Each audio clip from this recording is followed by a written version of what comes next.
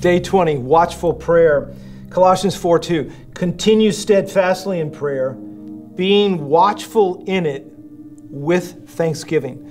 We're talking about a healthy spiritual rhythm, the things that are going on just constantly underneath the surface, nonstop prayer and watchful prayer. So nonstop prayer, we're aware of the presence of God, but we're watchful in it.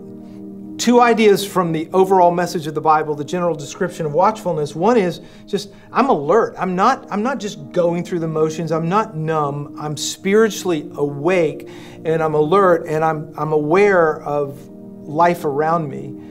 And then secondly, watchfulness generally indicates that I'm watching for Jesus and for Jesus' return. I want to be ready. I want to be faithful when Jesus returns. So I'm looking for anything in me or around me that would make me ill-prepared for the return of Jesus. So general readiness, alertness, and a readiness, a faithfulness for when Jesus returns. Okay, how do I do that? What does that look like in my life?